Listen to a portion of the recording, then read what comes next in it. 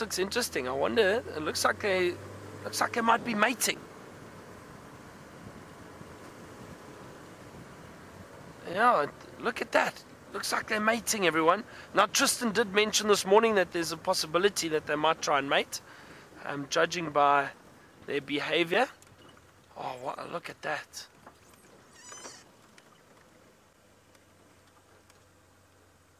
That is fantastic.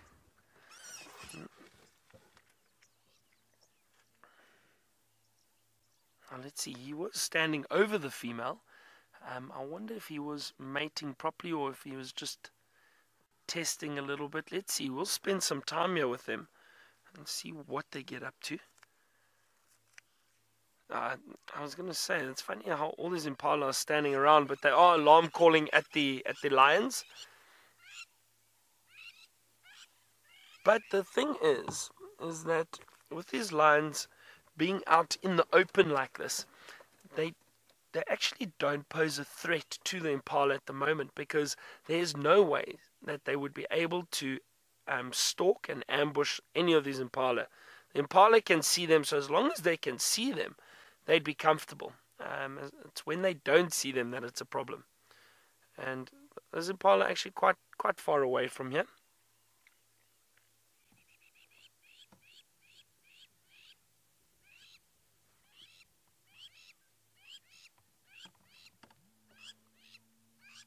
There we go, there the impala. Just walking off, but not too fazed by these lions.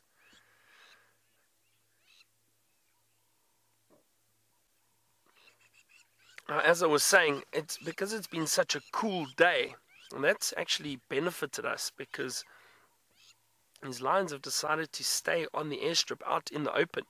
There's a bit of sun coming through now, but because it stayed cool all day, they haven't felt the need to move off and lie in the thicket or under a tree. So that we're really fortunate. And what is that? Is that a jackal lying over there? It is indeed. It is indeed 2 jackal. There we go. Side striped jackal. There's another one moving off to the right, but that one's a lovely view.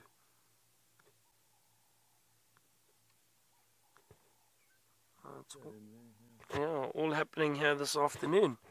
What a lovely start. Beautiful light.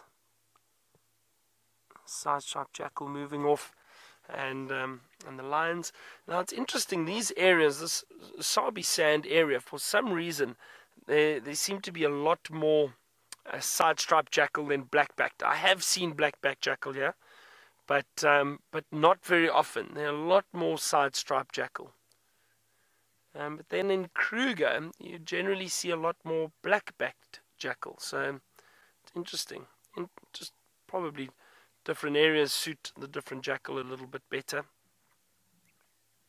These side-striped jackal often enjoy open clearings, especially airstrips, because it is so open. They'll lie out and probably have a den site close by.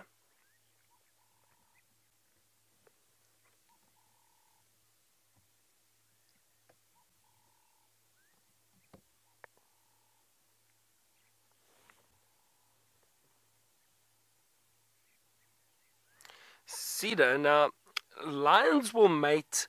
It's actually interesting. A process of mating works like this.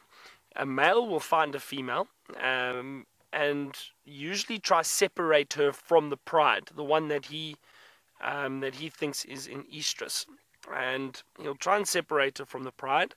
And those two, that pair, will then move off, just like these two have done. They'll move off and spend anywhere between 3 to 5 days, that's an average, 3 to 5 days together to mate. And what happens is the male will then, in the beginning, especially in the beginning, the mating will be very,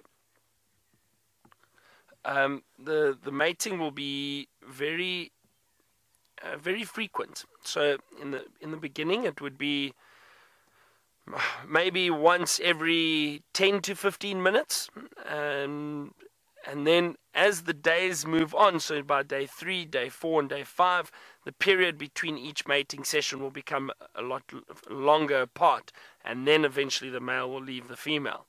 But in the beginning, it can be very frequent, every 10 to 15 minutes or so. All depends. The same happens with leopards. They also mate very frequently in the beginning, and then towards the end of that mating period, then they start taking their time, or they start taking longer to mate between each session. But also during the course of the day, like today, if it is a little bit warmer, they won't mate as much, but then in the evenings they'll probably mate a lot more frequently.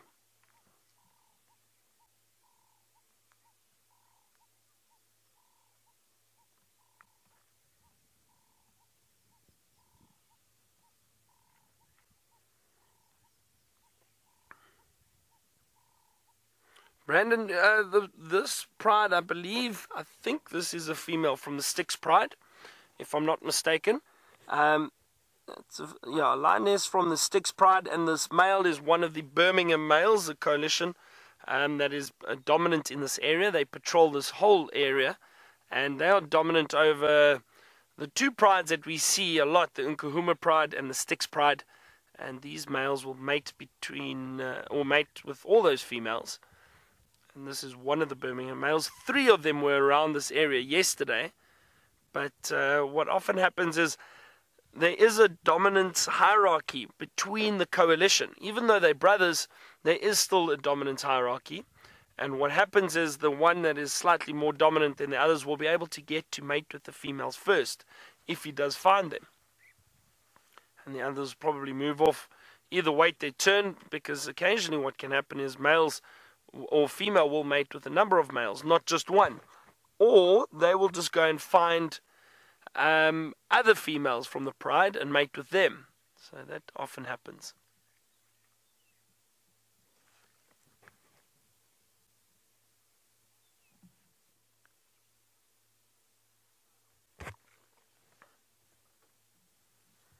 Caged, good question. What happens when a plane wants to land on the airstrip?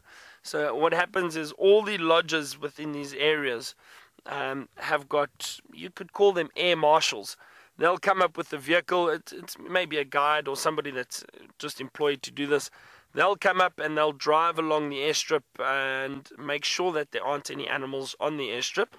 And they'll probably just chase them off with the vehicle. They just, if you drive towards most animals, as you've seen, they tend to just move away.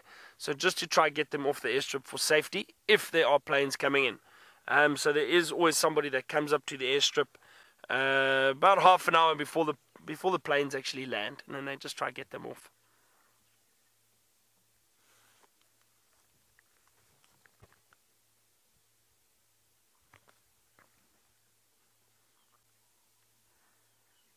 So I'm going to sit here with these lions for a little bit, see if they do mate again.